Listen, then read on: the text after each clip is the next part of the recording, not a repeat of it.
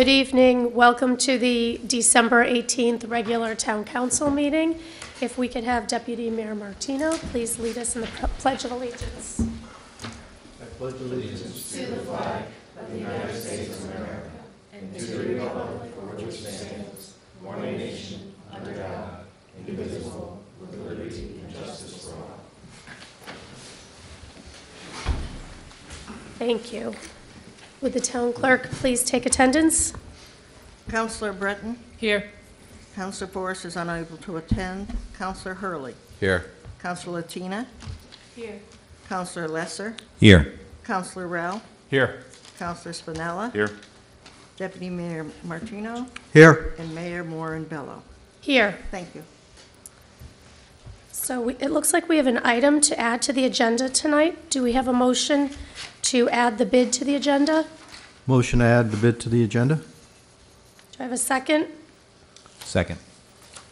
All in favor? Aye. Any opposed or abstaining? Motion passes. And we'll begin tonight with a presentation on the medical claim audit. We have Greg Curtin from the Insurance Committee and Chris Monroe, our agent of record here. Good evening. Good evening. Thank you for your time. Again, Greg Curtin for the Insurance Committee. We've been talking about doing an audit, having it performed on Anthem management of the town and the Board of Education's health claims for the past few years. The audit grew out of the town's role as the planned fiduciary and the town's obligation to safeguard the interests of their health and welfare. We discussed this with Mike O'Neill, we discussed it with Jeff Bridges last year, and they gave us the go-ahead to do that. We came to the council and for funding. You folks agreed, and we really appreciate that. It's been done, and Chris, our agent of record, is going to just give us the quick results for that.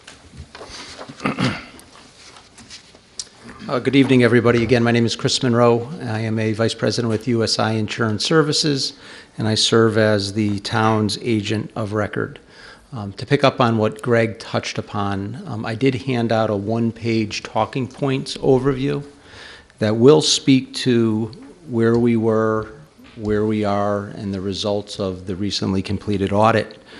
If you go back and look at the audit history, we began this process a number of years ago at the Insurance Committee level. In the course of those discussions, we talked about the viability of the audit. We talked about the town's role as the planned fiduciary and the importance of making sure we safeguard the town's interest in looking at Anthem as our claim administrator and making sure that they were operating in a proper fashion. I think it's important to note that Anthem has been our carrier for a lot of years. If you just go back over the course of the last 10 years and you look at the total cost that has been pushed through the plan, you're looking at a number that approaches $100 million over a 10-year period. So this is a big line item for the town. And as is the case with all health and welfare plans, there's a lot of moving pieces when it comes to the sheer volume of claims that are processed in a given year on behalf of our employees, their spouses, and their dependents. That kind of spurred the decision to move forward with the audit. We began the audit process in January of 2016, where we prepared an RFP and sent it out to the market, if you will. We did have, at that point, 5 respondents who replied to the RFP request. We had Siegel, a company called MedBill Management, a company called CTI, HMS, and BMI Audit Services. Those 5 respondents are a combination of some vendors that are national in scope, whereas others are more regional in their focus. The ultimate decision was to go in the direction of MedBill Management.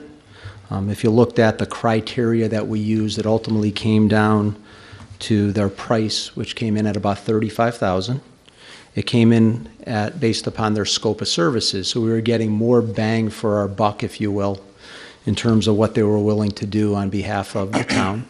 And then if you look at their experience, they were a little bit deeper locally in regards to other municipal clients that they had worked on. They had a prior relationship with Meriden, they had a prior relationship with the town of Mansfield, they had a prior relationship with Southington, all existing Anthem clients. So not only did they have a pretty good track record, they had a good price, they were offering more services, they certainly had a little bit of a foothold in this area on auditing local Anthem business.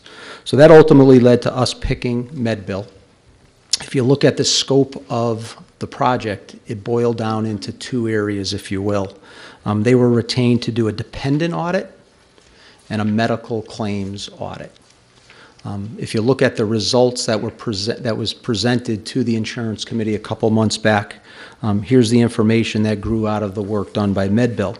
The dependent audit focused on roughly 1,000 members who are on the plan. And when I say members, I mean those employees that are covering themselves a spouse or themselves a spouse and a dependent. And the goal was pretty simple, to make sure that any spouse or dependent who is enrolled for coverage is a valid dependent. What we found in going through the audit was we had 15 people who essentially self-selected out of the plan, 4 spouses and 11 children. When you look at the reasons for self-selection, it centered upon children who were covered under other plans, children who might not have been true children, maybe a grandchild arrangement. Certainly not done intentional, done more out of ignorance than anything else. But at the end of the day, we found 15 people that self-selected out of the plan. What MedBill also tests for is what's called coordination of benefits. If you have a situation where you have a dependent who is covered not only under this plan but another plan, you want to make sure you have it lined up as to who pays primary, who pays secondary. We had some instances where we had about 27 additional employees that were kind of put into the right bucket when it comes to an order of pay situation, where they might have been set up as primary under the Wethersfield plan, where they might have been should have been primary under another spouse's or another parent's plan. So a couple things grew out of some checks and balances there. When you look at what we estimated the savings to be on a go-forward basis, we put the number at between $45,000 and $55,000 a year. So that is what we call claim avoidance. You take those people off the plan, you put people in the proper bucket from a coordination of benefits standpoint. We looked at the actual claims that were generated on those people over the course of the prior 2 years, and we came up with a future avoidance cost in the range of that $45,000 or $50,000. On the claim audit, what we found was that MedBill went back and did a 2-year audit of all claims that were processed by Anthem. And if you look at the dollar value of that 2-year claim amount, you're looking at about $15,000, $16,000 in claims. MedBill was happy to report that Anthem has served us well from an administrative standpoint. We found very little in the form of errors relative to problems on the Anthem side. We were able to tabulate about $5,500 in recovery, and a small number when measured against a $16,000 spend line. When you look at some of the drivers behind that $5,500 recovery, again, there were some COB issues where Anthem was paying primary where they should have paid secondary. We had some issues relative to duplicate claims, 1 or 2 claims that were paid twice that were caught in the audit. We had some retroactive termination issues where you'll have somebody who is taken off the plan.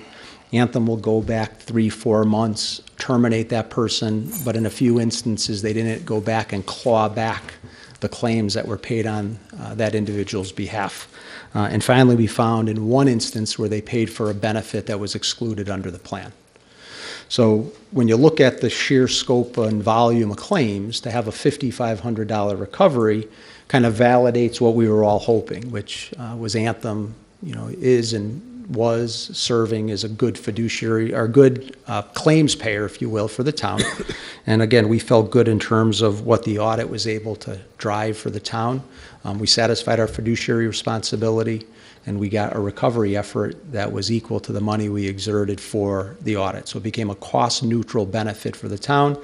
And I think, again, this just validates that we have the right player in Anthem and that they've done a good job relative to paying claims on our behalf. And it also reinforces, I think, the good job that the town and the board is doing in terms of policing who comes on the plan, who comes off.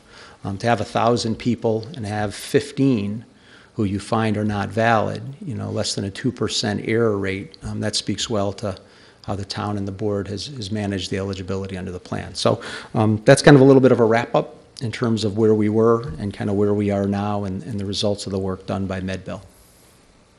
Thank you, Chris. Yep. And do we have questions from council? Jeff? Just want to clarify, the claim volume audited was 15 to 16 million. Million. Did I say 1,000? Yeah. Yeah, million. Million. I just Million. wanted to, I left off a couple zeros. yeah, just wanted to get that out there. Yeah. Thank you, Thank you. Jeff. Are there any other questions? Councilor Latina? Thank you. I wanted to find out, did any of the Anthem Hartford healthcare issues affect the employees? I know this would be out of the scope of the audit, or maybe it's not, I don't know. No, the period that we pulled were claims for 2015 and 2016. So that was the 2-year window that we audited, and at that point in time, Hartford Hospital was part of the Anthem network. So we didn't find any irregularities when it came to Hartford Hospital and the paying of claims. I don't know at this point, and we haven't heard of anybody who has found their claims now being reprocessed now that they're back in network with any errors associated with that. It's still kind of early. That arrangement was just done 3 weeks ago. They're reprocessing claims retroactive to 10/1. It's probably going to be in another 4 or 5 weeks when we'll see if there are issues. Those issues start to present themselves. The way they'll present themselves is you'll have members who will come and say, hey, I thought this was going to be paid in network. It's supposed to be processed in network, and I'm still seeing it hit me under the out-of-network level of benefit. So I think it's still too early to tell whether we have an issue there, but that you do raise a very good point and need to monitor that on an ongoing basis. And Anthem will notify you should there be any issues? It's really more the member who will reach out to us. The position that Anthem has taken is those claims were originally processed out of network. We'll now go back in and reprocess them in network. That'll result in a new explanation of benefit going out to the member.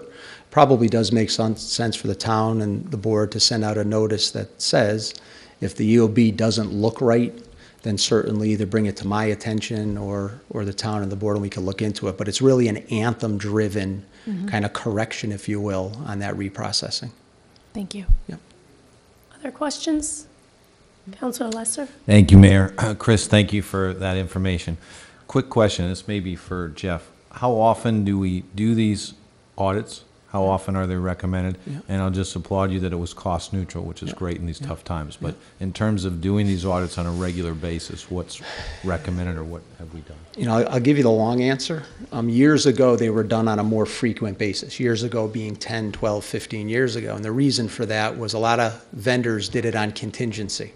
So they would go in and say, I'll make this very easy for you. I'll do this for free. And any recovery, I keep 30, 40% of it. So you had a lot more people willing to do it. What you found is that technology improved. Claims that in the old days, in many instances, came in manually, now come in electronically.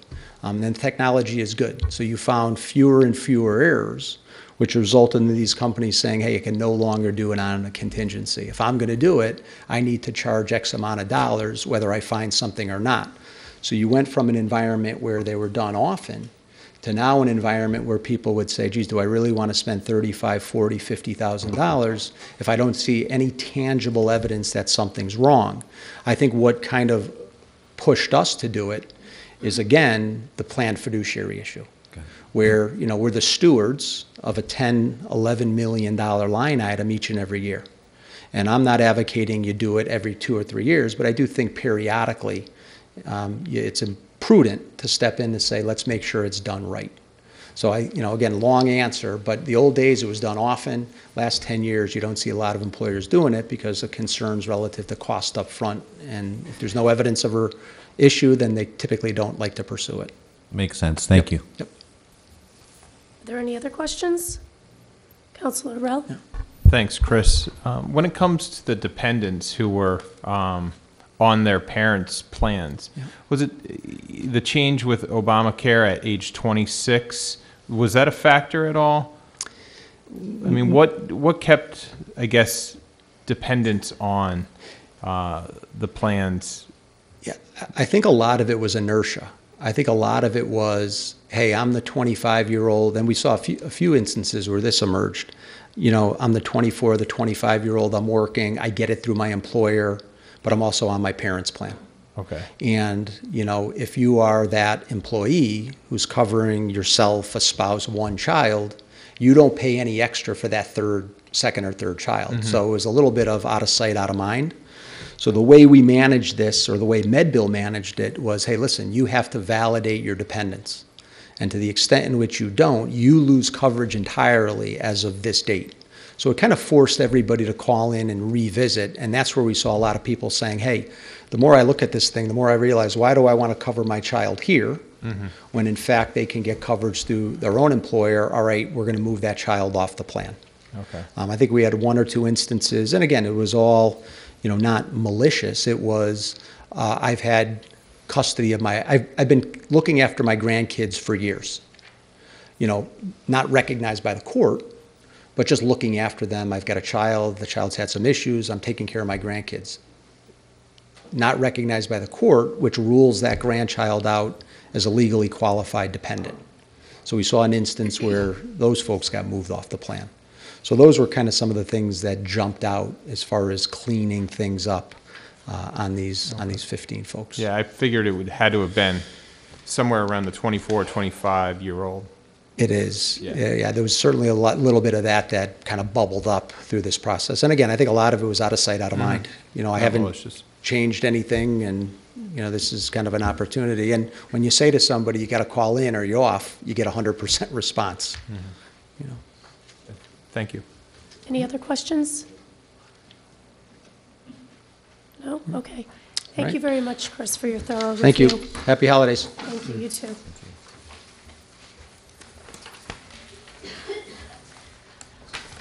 Okay, moving into general comments.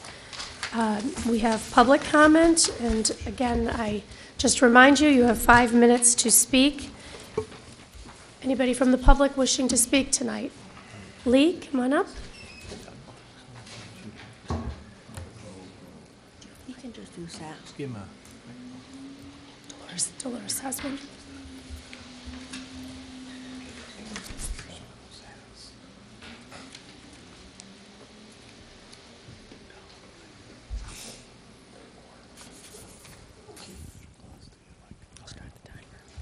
Lee Seekis, Ward 17 Walls Road.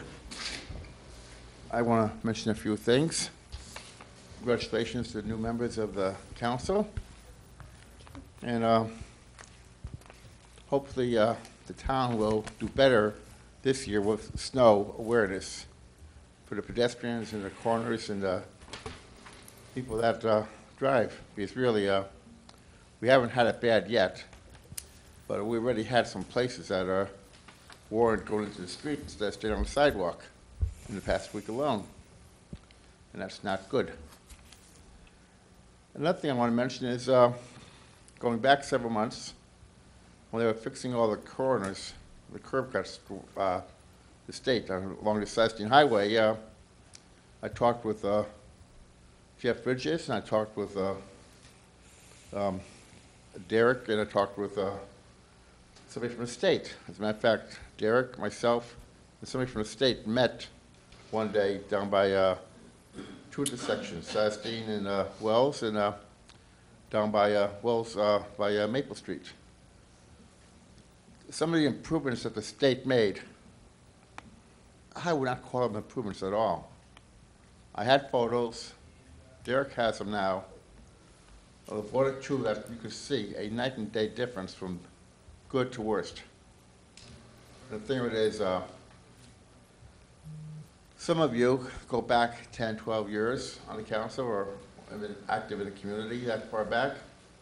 But just the fact that there's an issue of public safety, having also signs removed by the state that said yield to pedestrians.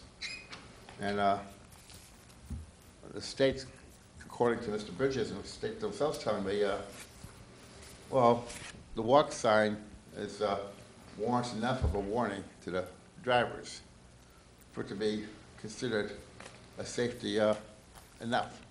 Well, I don't consider that safety enough in many cases. As a matter of fact, the signs say yield to look out for cars, but the traffic lights don't say look out for pedestrians.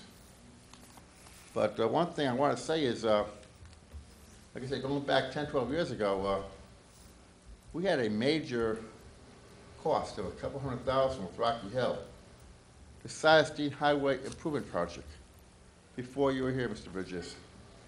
And all the plans they had, all the ideas they had, all the money they spent, considering how the state dictates what can and can't be even done on an intersection, on a corner, that was nothing but a waste of money, an absolute waste of tax dollars.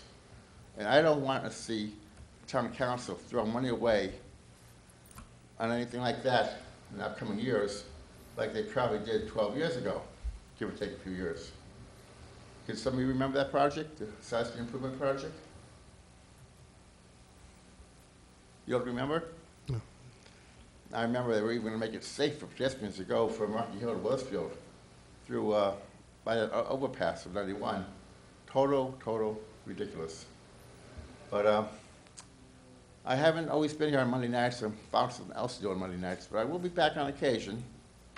Because really, some things have to be kept better, and some things are slacking. And all I can say is, if we could warn people about the snowbanks and cars being, being parked there, we also could warn people about clearing the corners rather than wait for somebody to complain to have those corners cleared. And I thank you. And Happy New Year. Thank you, Mr. Sekas, and thank you for the snow removal reminder. Thank you. Anybody else wish to speak? Gus Colantonio?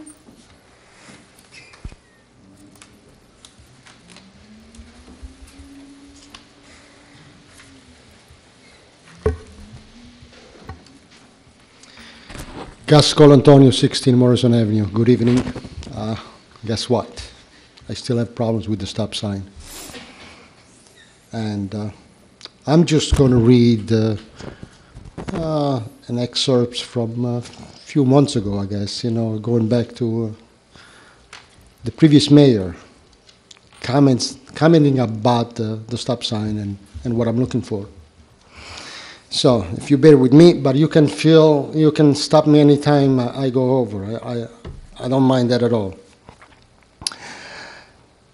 This is me, I guess. But the council does not have the authority to authorize the placement of any stop signs. This is the mayor talking, the ex-mayor. By charter, the council does not have the power, and he, as mayor, cannot go out there in the middle of the night and plant a stop sign so he can stop listening to this topic. And it is not within this authority, and it is not within authority of the council. Skip few lines, and then it keeps on going. And it is the state's prerogative to make the decision, and this report has been reviewed and examined by our local police with the state agencies, and contrary to what Mr. Colantonio said, So he's telling us, or he's telling me, that there is not much he can do or you can do about a stop sign. That's the way I see it. And of course he says, Mr. Colantonio can get up every meeting and continue to ask the same question and frankly spin it to that they don't care. But he knows that it's not true, and it plays well for the camera. But the truth of the matter is, he knows that they care about his concern, and they concern themselves with safety on the street. I doubt that. Skipping a few lines, it says, it cannot get done. Listen to this now. Hillcrest and, now I cannot even see it anymore. Hillcrest and the side streets have stop sign, and is correct. It may not make a lot of sense why there has a stop signs on Morrison Avenue, and Morrison Avenue does not. He cannot go back 35 years and figure out what was at play when they put that stop sign there. But they don't make a practice of removing stop signs, and that would really only be the alternative. when you look at the safety report and materials provided by the state. He gets all, that's me, he gets all worked up. That does not mean they don't care, because they have given him the answer he wants, because I didn't get the answer I want. A few more lines done. But there is nothing that this elected body can do about that stop sign on Morrison Avenue. It is what it is, and in fact, the reports that were professionally presented by the town manager reiterated that there is not a safety issue on Morrison Avenue, and I disagree with that completely.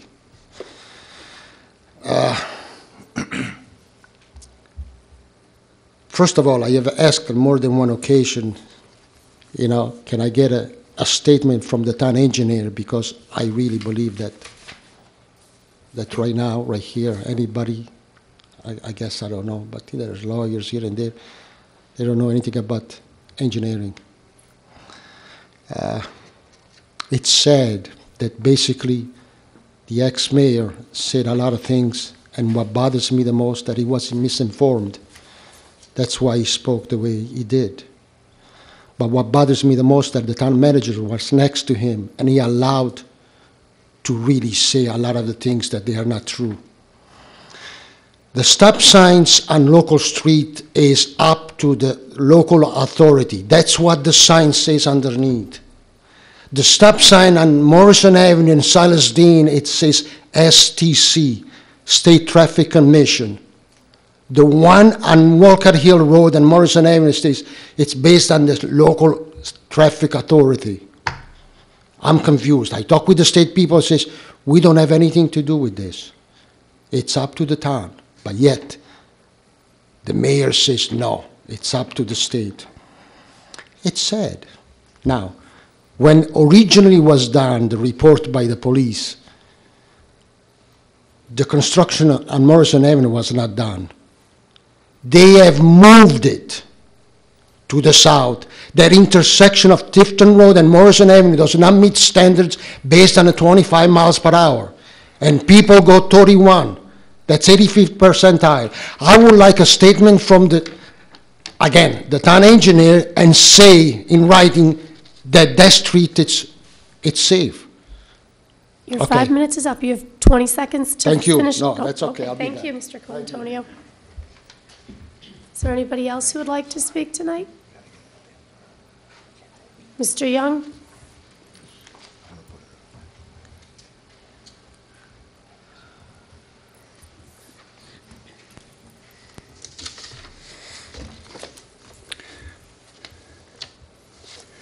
Good evening, Robert Young, 20 Copper Mill Road. At the last town council meeting, I was presented with a four-page information on some questions that I had, and I suspect all of you folks have received that at that time. I hope you all received, and I appreciate this town manager for putting this together. I have more requests, of course. I hope he also shared with you the 2010 management letter from Blum Shapiro. Yeah, you don't do that. Okay, no problem. I'll send it to him. But what I'd like to do is talk about this listing of bank accounts administered by external organizations dated December 4th, 2017. That was the night or the day that they sent this information to me. And I really question the idea of we having organizations that are not town organizations, town of Wethersfield organizations on this list, where town employees are putting some type of effort. Our systems are handling this, whatever in the world it is. I don't know how much business these people do, but you know, the Wethersfield Ski Snowboard Club, I don't know why in the world they don't go get their own, like everybody else that wants to have a club or an organization, go get their own federal ID number and do their own accounting. The Wethersfield Senior Club Same with them. They want to have a club, go and take care of it themselves. Don't ask the town of Wethersfield to put manpower into it, put energy into it, even be part of our books.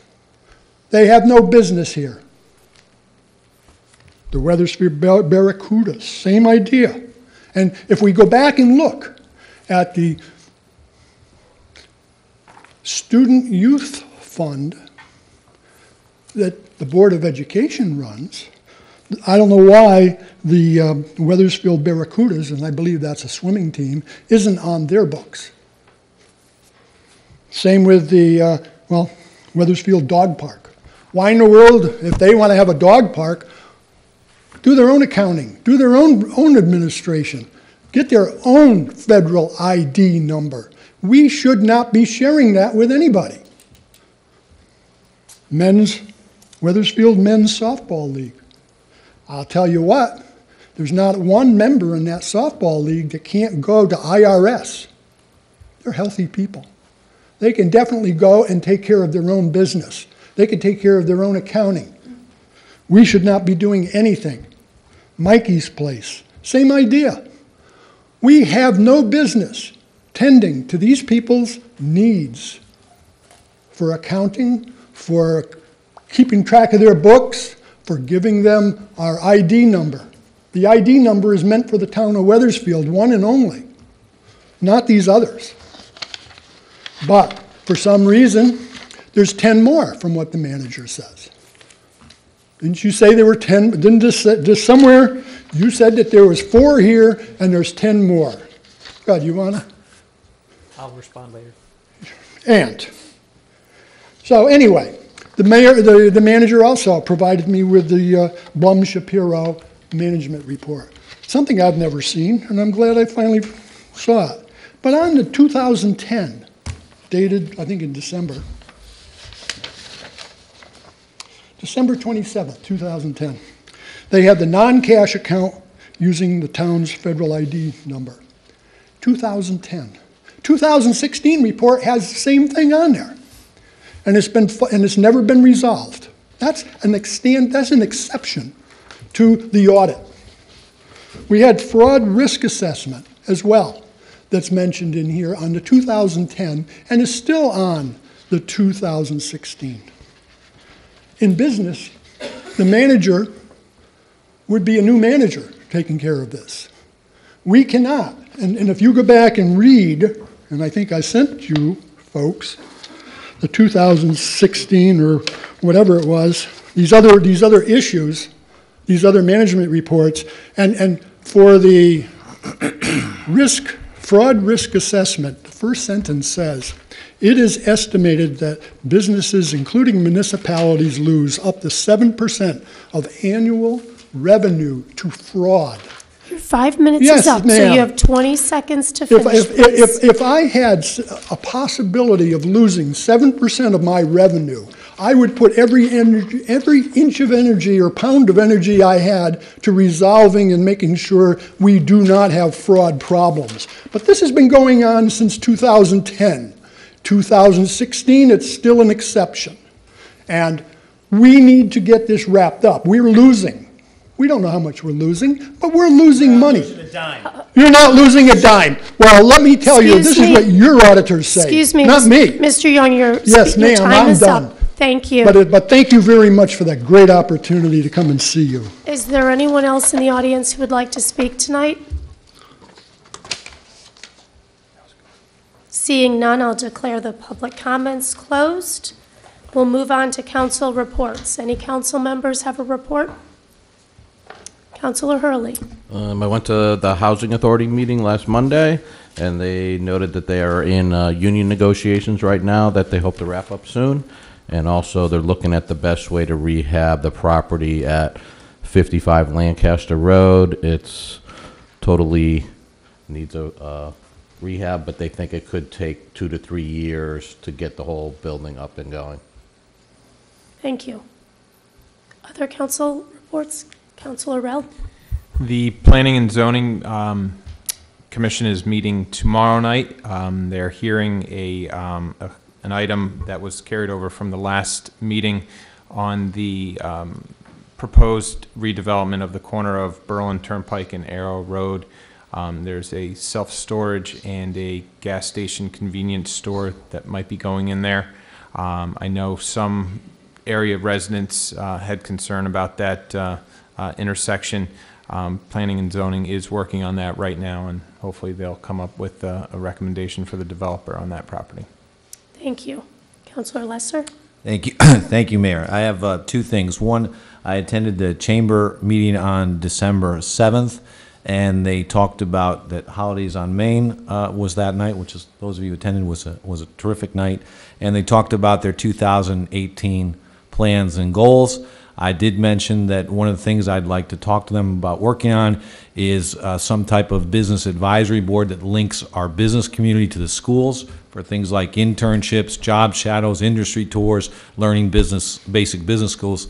Some towns have that type of program. I think it would be great for Wethersfield. The second one, and I don't want to steal all of Tony's thunder because he might talk about it, but I did go to the Salute to Business dinner, and I wanted to commend Jeff and Peter Gillespie and the whole town staff, Denise Bradley, for a wonderful event. And the only downside of the event is I actually went home with one of the award winners' jackets. I did not take my own jacket home. I took Mike Orsini's jacket home from MAO Electric, who won an award for longevity, and I won an award for being the dumbest person there. And I went home with Mike's jacket, and I came back and gave it to him. Other than that, it was a fantastic evening, and I was happy to be there. Thank you, That's it, Councilor Mayor. Lesser. Who can top that report? Deputy Mayor? EDAC met last week. They went over all the projects currently going on in town, the K Jewelers building that's under construction, and Pasta Vida and all the others. They went over the Salute to Business, which was a sellout this year. It was a super event. Councilman Lesser, when you do call Mr. Orsini for some electrical work, the price will be doubled. The town calendar is in the works and will be coming out soon. They went over the facade loan program. During the past year, we closed out 8 of those, so, you know, it's a lot of good things with the facade loan. It beautifies our building, brings us in some building permits, and enhances things on the Silas Highway and Main Street. And that covers my report. Thank you. Councilor Breton? Thanks, Mayor. I attended on December 5th the library board meeting. At that meeting, they had a presentation of their strategic plan, which is from 2018 to 2023.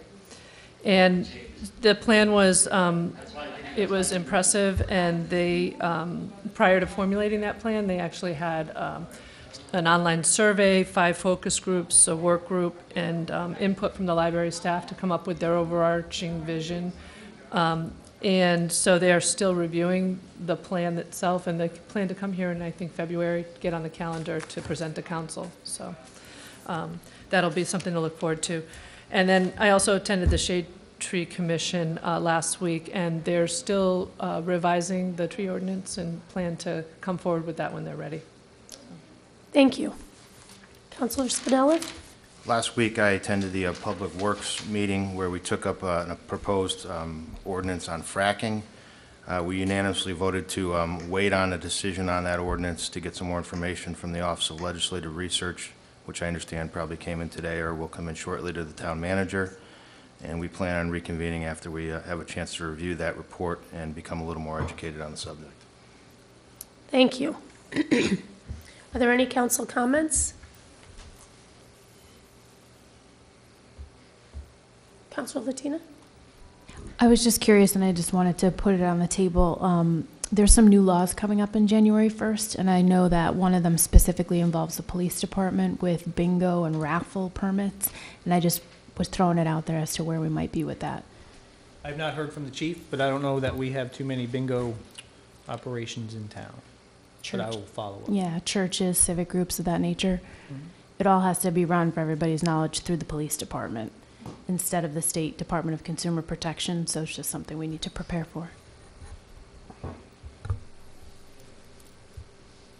Any other council comments?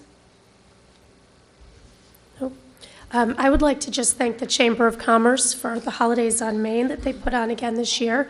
The event was a huge success and a huge undertaking as well. So I'd like to thank all involved with that. Also thank the EDIC for this salute to business, and to personally congratulate Dorcas McHugh for receiving the Betty Rosannia Service Award. And just to notice that the Wethersfield Band will be picking up Christmas trees on the Saturdays after the holidays, and you can look for information on that from the school website. And we'll move on to the town manager's report.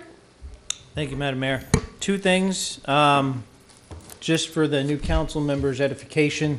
The study Mr. Colantonio wanted on Morrison Avenue has been done both before and after the sidewalk renovation, so those studies have been done, and the results of those studies have been provided to him more than once. Secondly, on Mr. Young's comments, in 2010, there were 14 different groups that utilized the ID number. We've shrunk it down to 4. All 4 of those groups do substantial work for the residents of the town through different departments. Our employees do monitor those accounts, do get the bank statements, and we will move forward with moving them to their own ID number. But they are monitored, and the money does not commingle with the town accounts at all, with the general fund cash. So I get it. In regard to the fraud audit, the Town Council Budget and Finance Committee, as does the Board of Education's Finance Committee, meet as the audit authority and meet with the auditor separate from staff each year to review operations. So there is a check and balance that happens every year on that audit. None of the comments that Mr. Young has made are material to the audit. They are recommendations, they are notices, they are best management practices, and so forth. And over time, we have incorporated many of those into our daily operations. Thank you. That's all I have, Madam Mayor. Thank you for the clarification. Does the town clerk have any communications? Not at this time, no. Okay, thank you. So we'll be moving into council action. The first item is B3A, approval of a small harbor assistant agreement. Do I have a motion? I make a motion to authorize the town manager to accept this state grant from the Connecticut Port Authority for replacement of the Cove Boat Launch Ramp in the amount of $765,000 and execute the grant agreement and CPM Certification Form 7. Thank you. Do I have a second? Second. Thank you. And I see we have Kathy Bagley in the audience. If you'd come up, please.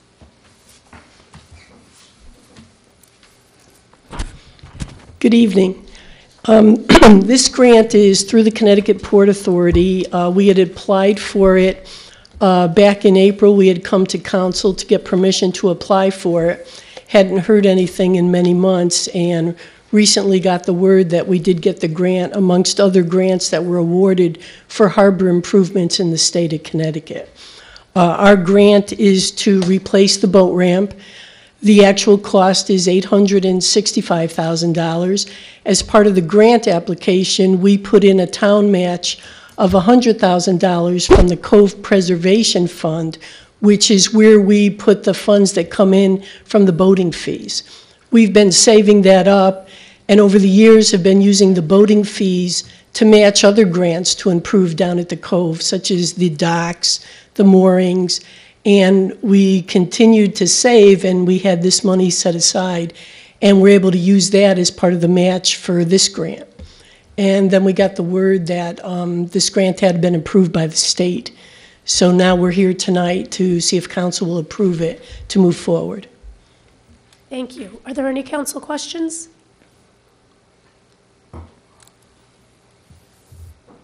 Seeing none, we'll take a vote. All in favor? Aye. Aye. Anybody opposed? Abstaining? Motion passes. Thank you. The next item is item B for unleaded gas bid. Do I have a motion? Motion to award CROG bid number 663 to Dime Oil Company, unleaded gas for $1.8368 per gallon plus applicable taxes. Thank you. Do I have a second? Second. Okay. Thank you, Madam Mayor and Council. Unleaded fuel bids were opened by CROG on Friday. The results are before you. There's a slight increase for next year that runs from January to the end of December. So this will increase next year's budget somewhat, but all in all, not a bad increase given the commodity prices. Thank you. Are there any questions? Councilor Rell? Would we be seeing the similar increase in diesel fuel? Don't know. It depends on the commodity pricing at the time. Do we do a similar purchase, though? Yes. Just, okay. Yeah, we do a CROG bid for unleaded, diesel, and natural gas. But natural gas lately, for the past couple of years, has been just whatever CNG has because the price has been down. Okay. When would we get the bid for diesel? That's in the spring. Okay. Thank you. Councilor Lesser? Thank you, Mayor. Are the contracts always for 1 year, Jeff? Is there a way to lock in a price, perhaps the idea of being a lower price for multiple years, or is it always on a 1 year contract? We've seen them at 1 year. We can ask CROG if they can do a multi-year. I know some electricity contracts for larger users have been for multi-years, but I can ask. Great, thank you. Councilor Latina? Does this cover just town vehicles, or are there Board of Education vehicles in this as well? Board of Ed as well. Okay. Same with diesel, same with natural gas, same with electricity. We bid the quantities together. Any other questions? Seeing none, all in favor? Aye. Anybody opposed? Anyone abstaining? Motion passes. There are no ordinances or resolutions or appointments for introduction, and there are no minutes. Not this evening, no. Okay, so we will go back into public comment. Just a reminder that you have 5 minutes to speak. Mr. Colantonio?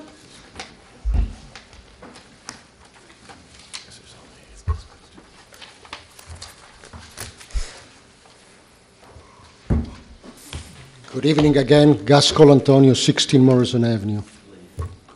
Let me just say a quote. Characters are defined by the action you take when nobody's watching. End quote. Let me make a comment that the only report I got from the town manager is a Wethersfield Police Department report done in 2009. Few years later, or a couple years ago, they did the report, the 10 years back, whatever it is. If you ask me, that was a waste of time. The fact still remains.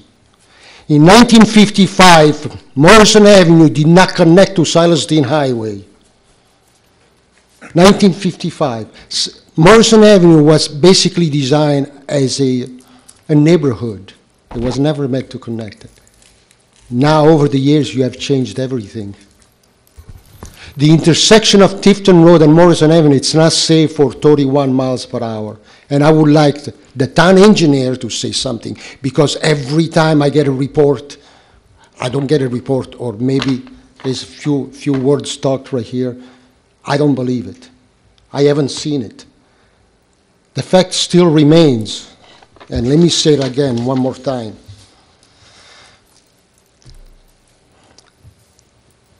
Tifton and Morrison Avenue, the intersection side distance is 232 feet.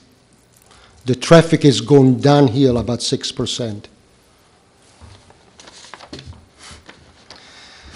Let me see now. Orchard heading Hillcrest Avenue, 344 feet and 970 feet. They have 3 stop signs. Why? The traffic report says that we needed a stop sign in the westbound direction on Morrison Avenue and Orchard because you could only see 290 going uphill. That's why you need a stop sign. If you see less than that, then why don't you need a stop sign? Does anybody care? I don't think so. You can see it nationwide. You know, the politicians are not really looked upon like honest people or caring people.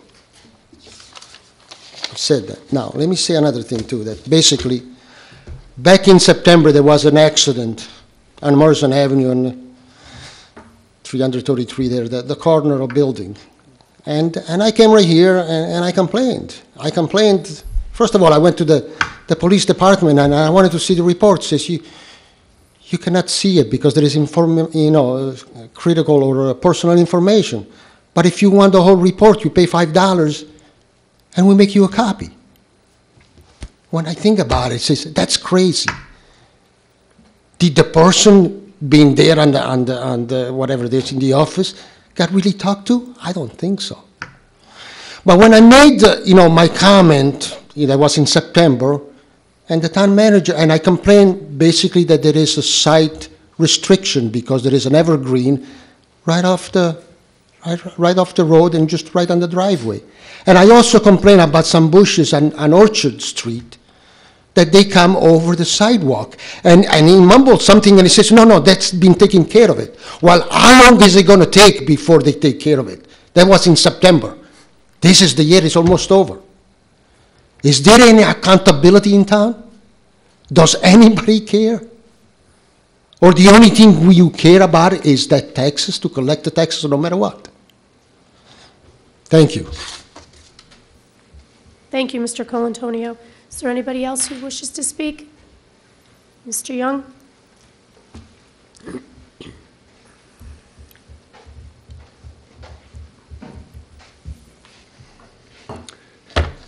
Robert Young, 20 Copper Mill Road. What I was quoting was coming out of Blum Shapiro management report. Fraud risk assessment. It says, it is estimated that businesses, including municipalities, lose up to 7% annual revenue to fraud. Municipalities are especially vulnerable due to the large amounts of cash collected in the tax collector's office. In addition to decentralized cash collection points, and we can think of games, and it mentions transfer station, golf course, which we don't have, and recreation programs. We're subject to fraud. Although, well, I'm not going to go any further with that, but the fact remains, this has been on their exception list since 2010, and it might have been even longer. It's possible that it's longer because I only have 2010 because I was asking about the non-town cash accounts, which started in 2010. The other, this one here, this risk fraud, could have gone even further back. And we don't know until the manager provides that to me. And the fact is, this is from your auditors. And then the real nasty part, and I've been wrangling with people up at the Capitol about this communication. And I'm wrangling with them. I'm screaming at them up there that this is in our statement.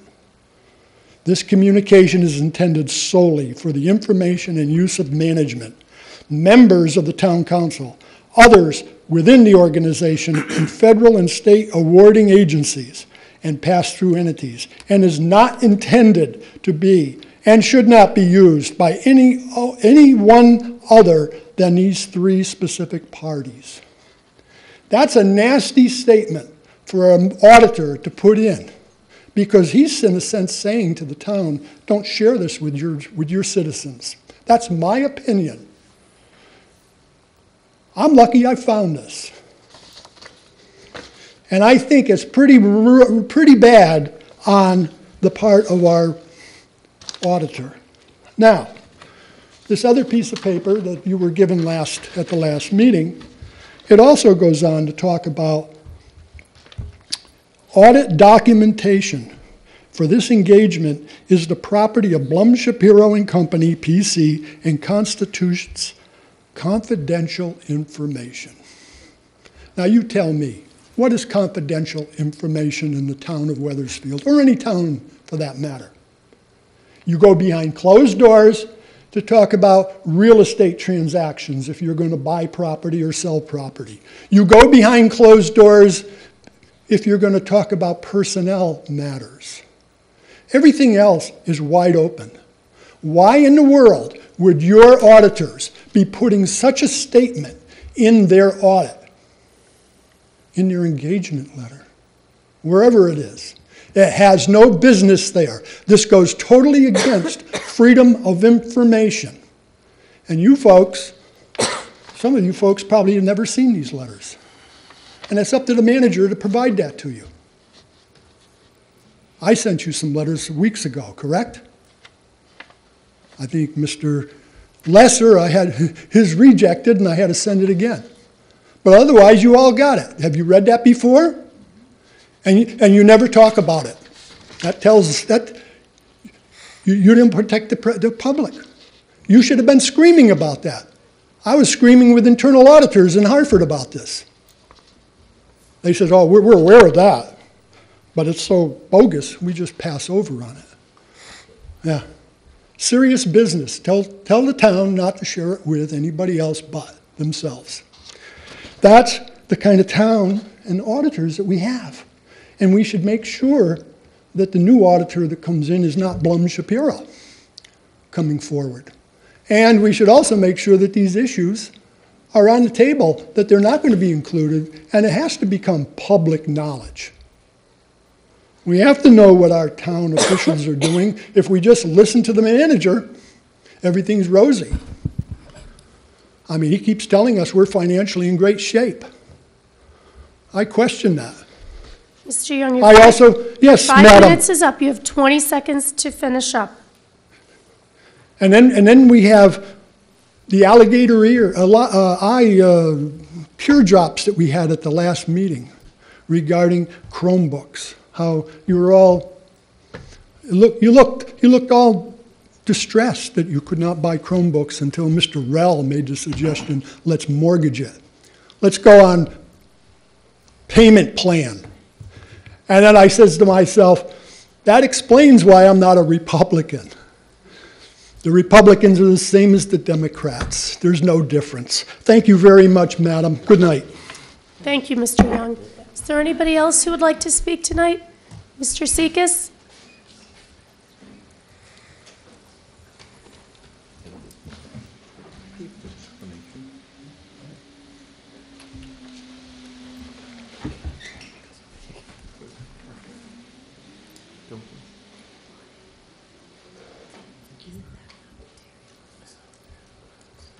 Lee Sekas, 117 Wells Road. I just want to say, being involved with some various groups and committees in town, one thing that's needed more so is, look at the audience here, participation. This town used to boast about volunteer. Well, it's more like cheers than volunteering. And I can even remember saying to Bob Callahan, sidewalk inspector, when I have snowy days, no school, why can't the football team or the basketball team help clear curb cuts and corners for people and businesses? Oh, that'd be so against the child labor laws. But I remember a few years ago, the town of Milford had volunteers for the community help keep the town accessible for people walking, baby strollers, wheelchairs, whatever. And another thing is not only volunteers of people, also volunteers and elected people who should be attending more of the meetings that they should be liaisons to. Sometimes being involved with certain groups over the years, a lot of people I know are busy, but having an attendance of not even 1 out of 3 meetings is kind of poor, no matter who you're working for or representing. It's really a representative. If you can't be there, maybe you should have a liaison there on their behalf. It's really for towns to pull together and work together. And you know, all know what the word "she" means. TEAM. Together, everybody achieves more. But that's together. You got to be together. And if people aren't coming to meetings, or look at the audience here. The audience is barely bigger than the town council. We need more participation, more interest from the public. Not just because of taxes and bills, but of issues of concern. Not just with complaints, but with suggestions. Because everybody has complaints, everybody has answers. Some are decent, some aren't. But the main thing is to talk things over and come to hopefully an improvement for all.